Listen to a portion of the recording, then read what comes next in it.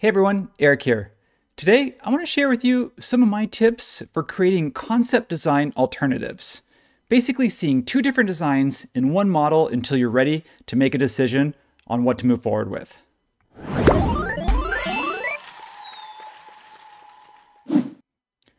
So I hope it's pretty self-explanatory. Sometimes in the design process, we either intentionally want to show two or three different concepts in order to get the client or the stakeholders' feedback. We do that on purpose. Sometimes we know which option we want to move forward with as a designer, but not always, can we just pick that and go? We kind of make sure that the client's feedback is taken into consideration.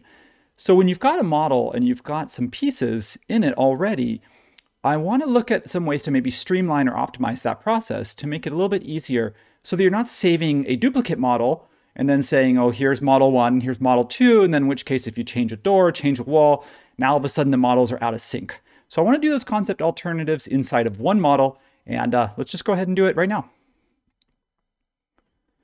So I've got my model. You've seen this before. I'm going to plug it. It's from our SketchUp campus course. I'm going to reference that at the end. I'm just going to kind of get started here. So what works really well about this model in particular, or this design, is that it's an interior design project. So when I say concept alternatives, I guess I'll be a little bit more specific and say, in this case, furnishing alternatives.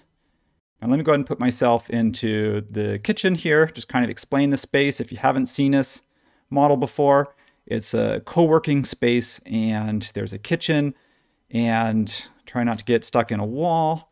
If I look over here, there's, this is sort of what I'm calling the default concept. So if you come in, you've got a kitchen and you've got, well, maybe actually it's better to see it in plan view. There you go, reception area, kitchen, workstations, lounge, and sort of this built-in banquet seating.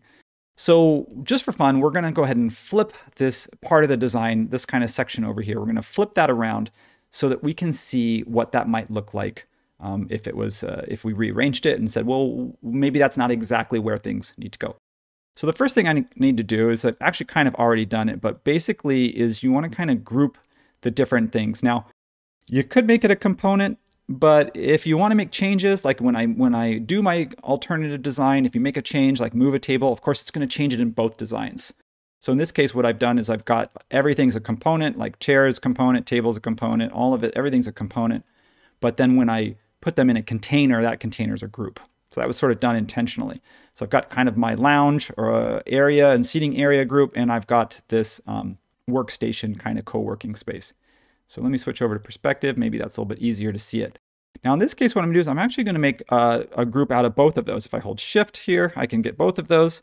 And then I'm going to copy it using my keyboard shortcut and paste it in place.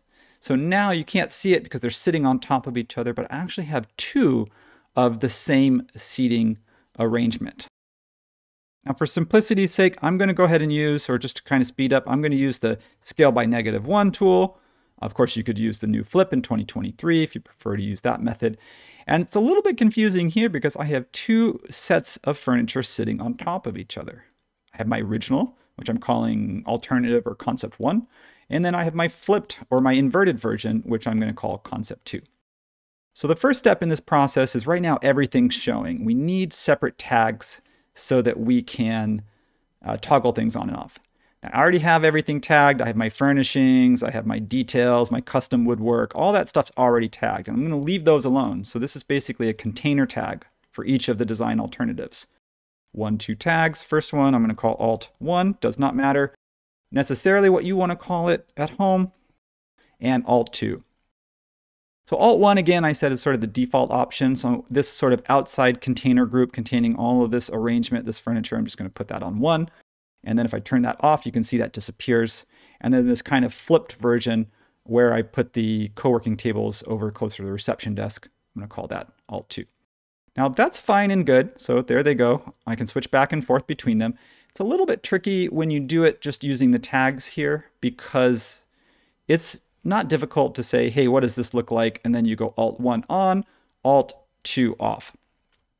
But to me, especially if I'm doing a live presentation, I don't even really want to show the two alternatives overlapping at the same time. I want to show one and then the other, especially if they're different. In this case, they're just mirrored or flipped, but if they're very different, I would want something a little bit more seamless than just tagging, turning the tags on and off. So what I want to do here is I want to come in, and it doesn't really matter. I'm going to start on this perspective just because I want to add one to the end of my little scene sequence here. And I'm going to call this one Alt 1. And I'm going to make sure that Alt 2 is turned off and that scene is updated. And I'm going to add that same scene. In this case, I'm going to call it Alt 2. And then I'm going to flip those, Alt 1 and Alt 2. Okay. So now that's great. So I can flip between these two scenes and I can see what that design looks like from this particular camera angle. But I've got a couple different camera angles I want to look at. I've got this view from the lounge area, which was originally, this is originally when it was designed as a lounge. And then I've got this view from the kitchen. So I want to see what both of those look like. But if I hit the Alt 1, it takes me back to the lounge. So this is a really kind of simple trick or fix that I like to recommend, is that you can just disable the camera location. So in this case, it's not about where I'm viewing the alternative 1 versus alternative 2. It's actually more about just saving the tag states. So I don't have to do that 2 tag or 3 tag turn off and on little juggle that I had to do. Alt 1 and Alt 2 both have camera location turned off. So if I wanted to, I could pick any perspective. Like in this case, this perspective kitchen is not my final view. You can see it's got everything turned on. More importantly is I would click on the perspective kitchen to set the camera angle, and then Alt 1 to turn the tag state on. Same thing if I wanted to compare that same view to Alt 2 and export that, I could go back and forth and either show that on a screen or export those very easily. Same thing works from that opposite angle on that scene that I've already saved. If I just go Alt 1, this is kind of the default option, what it looked like before, and then this is the alternative 2. It's the other alternative, like the inverted or the flipped alternative. So what's cool about that is because we're not locked to camera angle, if I wanted to come over here, if I was doing a live presentation and I said, okay, well, when you come in, if the client says, well, what does it look like? I really like it. I'm having a hard time deciding which one I like better. They both work really well, actually.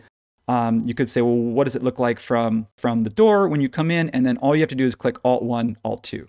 This is what Alt 1 looks like. You can then look around the room. I like that. You can go Alt 2, look around the room and say, yeah, that works. Of course, we may want to treat this bookshelf a little bit differently. The way that we had it sort of embedded into a nook on the other alternative, that kind of tells you that maybe, you'd also have to treat the wall around the bookshelf as well to kind of get that integrated as well. So again, if I just kind of wanted to spin around, the only thing to keep in mind here is that if you are showing something in plan view, remember that sections are saved to styles, not scenes.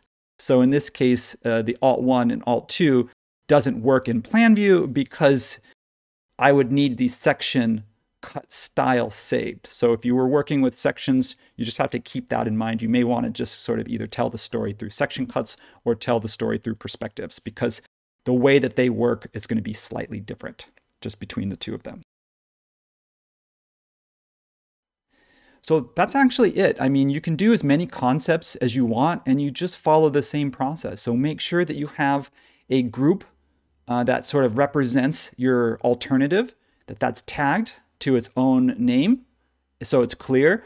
And then that's assigned or toggled off or on depending on whether you want to show it, and that's assigned a scene. And then basically unchecking that camera location, that's totally an option for you as well, because in that case, it does give you that sort of freedom and flexibility to move around the space, and you can just toggle those alternatives off and on without having to go, again, back into the tags menu and turn everything on and then turn things off one by one.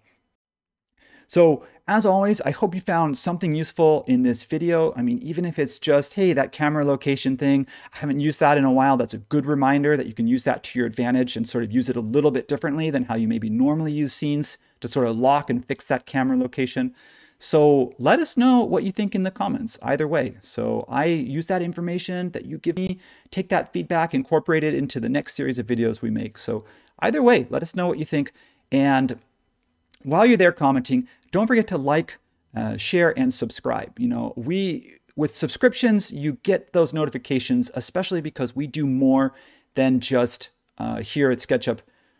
We do more than just the YouTube videos. We do live streams on Fridays, and we do SketchUp Campus. And speaking of which, this model here behind me, I did say I was going to plug it.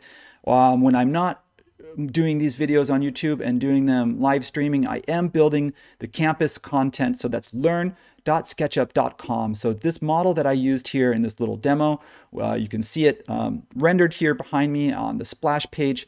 That's basically a full-length course starting from scratch all the way to building out this model, including this tip that I shared just now about creating concept design alternatives. So I'm going to leave you there, and I want to say, as always, thanks for watching and see you next time.